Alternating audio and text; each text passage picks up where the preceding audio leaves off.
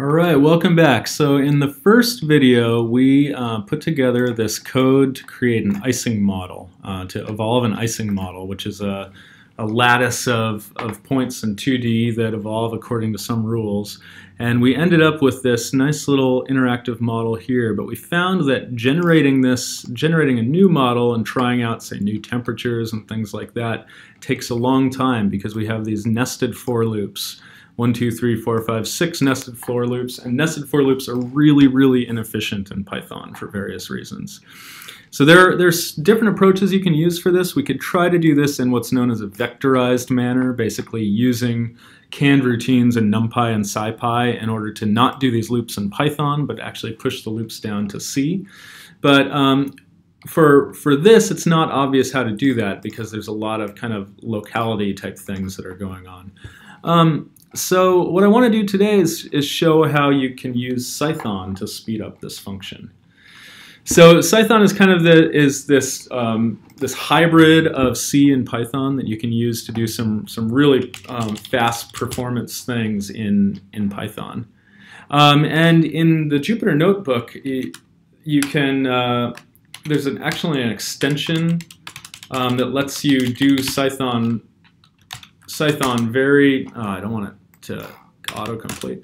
It lets you do Cython very easily from within the notebook. So what I'm going to do is start out by just copying this code. This is our Ising model code right here.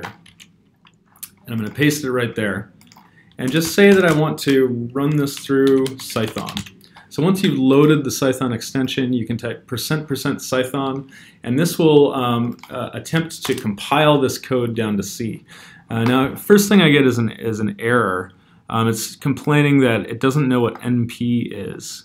So that's an important thing to know. Even though I imported NumPy as NP in the notebook up here, when you're compiling Cython, you need to do all the imports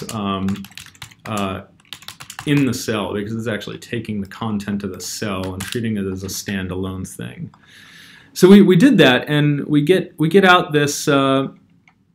We get out a version of this code. I'm going to rename this because I actually want to save the old Ising step. I'm going to call this Sci Ising step each time.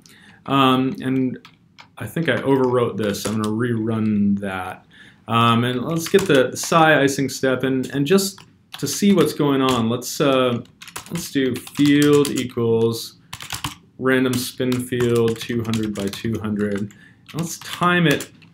Let's time our Ising step on the field, and let's time our Sci Ising step on the field.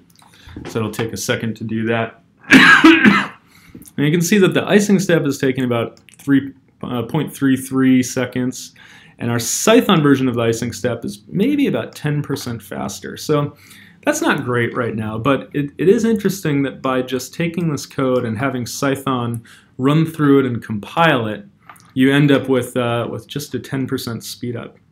And of course, we can go much farther. And one important thing you can do with Cython to make things faster is to tell Cython what the types of all the values are. So right now, it doesn't know that, for example, n is an integer. And so when it says this range n offset to n, it needs to kind of go through multiple code paths to check depending on the type of n. So let's change this a little bit, and let's do cdef int n and cdef int m, and we can see it say field.shape. N is field.shape 0 and n is field.shape 1. So we can copy this here because we're using this down here too. And we're going to go ahead and just add types everywhere. So cdef int total is that.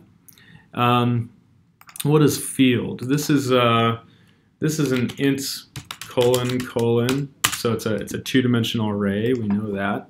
We know that this is an integer. We know that this is an integer, and we know that this is a float. And we can do the same thing up here. Float that. And this is a int colon field. All right, and we also are using these n offset, m offset, and m. So let's just declare those here. N offset, m offset, and m. Right, and we have all that. What else do we need to declare? We need to cdef int I comma j, and we can do cdef float de equals that. All right. Yeah, so that's pretty cool. Now we can do if d equals 0, field nm times equals -1, and yeah, so that should all work. So let's run this now and see if I made any mistakes. So yeah,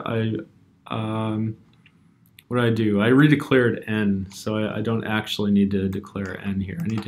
These should be a little n and a little m, right? Yeah, let's try that. And if that runs through well, then yep, that compiled. And now let's see how we go. Previously, it was taking 296 milliseconds before we added the type information. And now we time it, and of course I get a value error. I did something wrong, right? Buffer type mismatch. Expected int, but got long. Oh, so this is the weird thing. What we basically said that we wanted 32-bit integers. We really do want we're using 64-bit integers instead.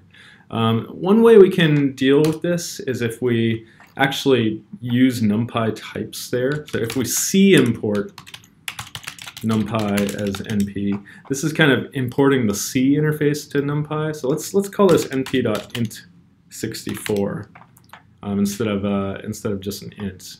And the same thing here. We want this to be int64. So we're expecting 64-bit inputs for our data. We compile that again. Oh, what did I do wrong now? Oh yeah, int64 for the types. You have to do _t. So we want these to be int64 types.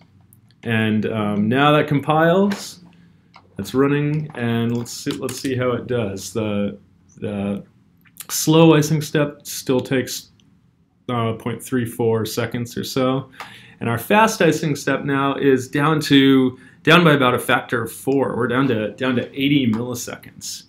So this is pretty good. We've gotten, like I said, a factor of 4 just by adding types to this data.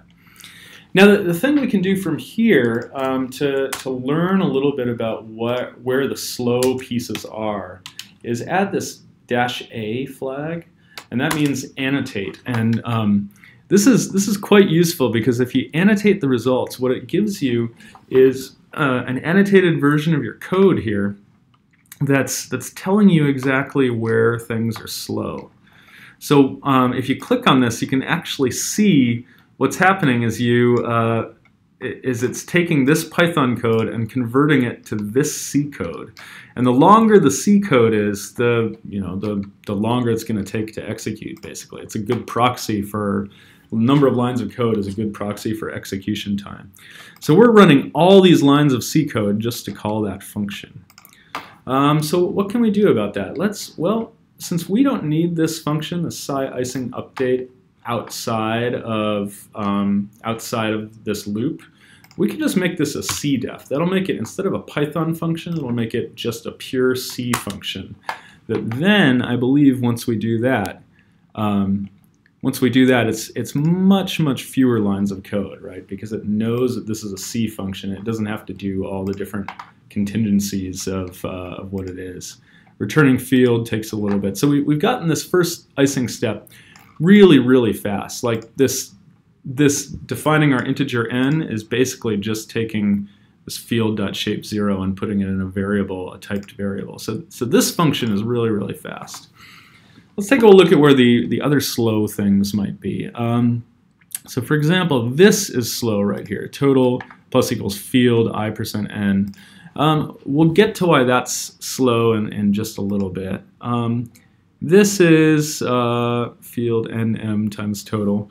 I think we're kind of doing our best, doing pretty close to our best right there. But if you look down here, this part is really slow. And what's going on there is that we're actually calling this numpy exp function. And the numpy exp function is a Python function. We're also calling numpy rand, and the rand is a Python function, so it's really quite slow. So one thing we can do here is use Cython versions, or basically like raw C versions of these functions. So for example, you do from libc.math import exp. So instead of using numpy's exp function, we can use just the C exp function. And the other thing we can do is, if we want to get the random numbers just in raw C, we can actually use from libc.standardlib import rands. And what the rand function does is it actually gives you a number between 0 and some maximum, and that maximum is it's in this limits.h, and we can do int rand max. So this rand function will give us a number between 0 and rand max. So instead of numpy.random.rand, let's just do rand divided by rand underscore max. And of course, I don't want to do capitals there. Okay, let's see if that works. It's actually compiling. That's a good sign. And oh, module not found. What did I do? No module named libc. Oh, you know what I forgot to do? I don't want to import these things. I want to C import these things because I'm importing C functions into Cython rather than Python functions.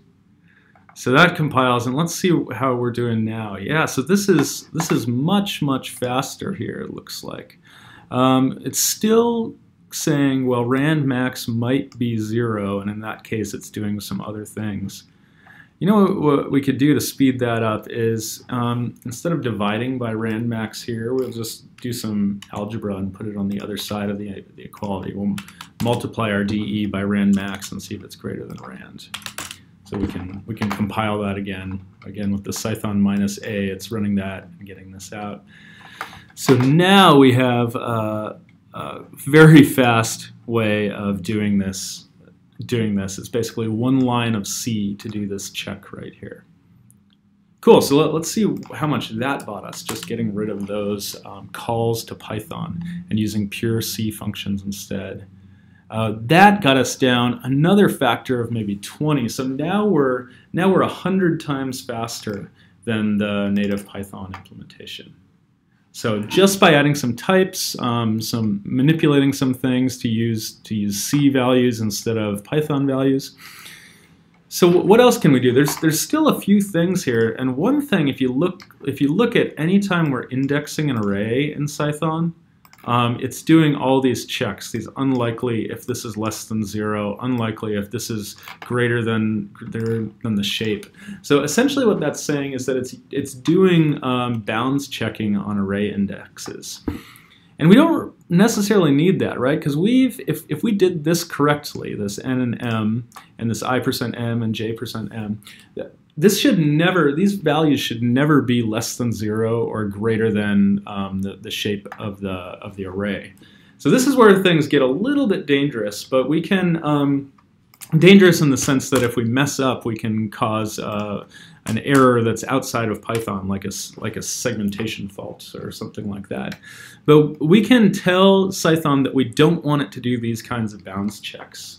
And the way that you do that is you C import Cython, and you can do Cython.bounds check false. So we don't want it to check that our array index and check if our array indices are out of bounds, and we want Cython.wraparound false. So what wraparound false does is it basically says you can't use negative indices in your arrays and expect them to work. You're using C-style indices where you can't go negative. So if we run that, what we get out is something that's much faster. So now you can see that we still have this. It's checking if n and m are equal to 0 because we're dividing by them, so that's all right. But these indexing things right here are much faster. They don't have to do conditional checks on the array to make, or on the index to make sure it's in bounds and things like that. So now if we run this, let's see how well we've done overall.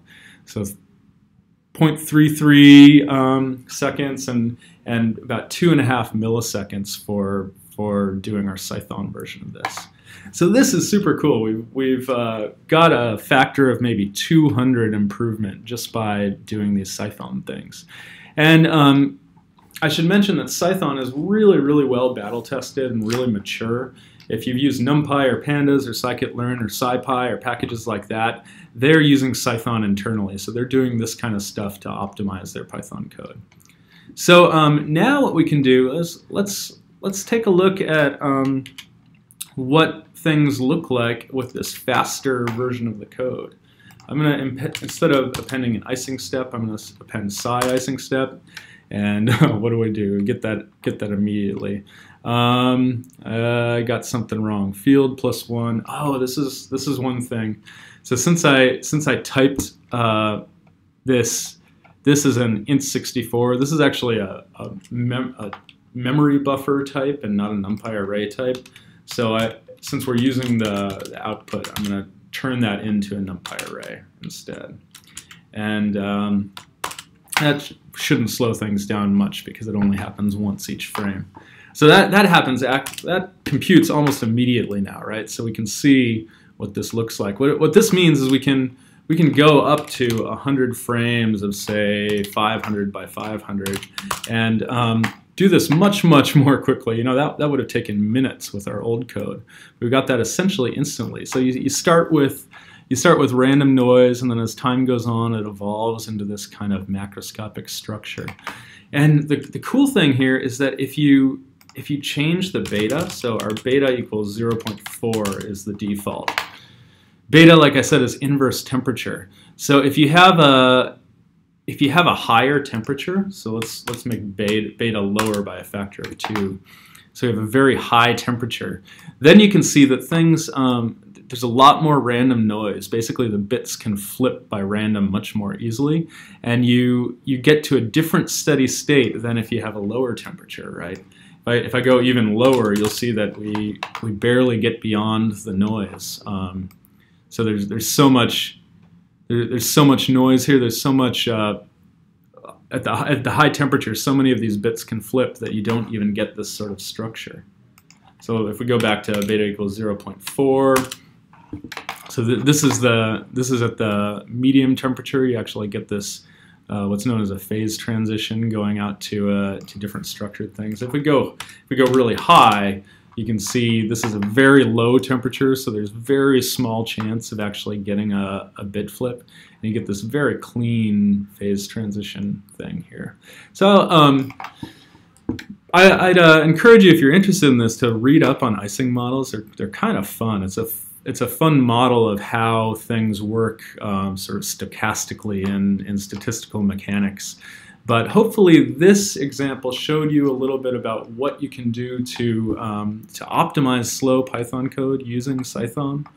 You know, once you're used to it, it might take 15 or 20 minutes to add types and things like that. And what you end up with is a much faster approach to, much faster algorithm for looping over arrays and doing these sorts of operations.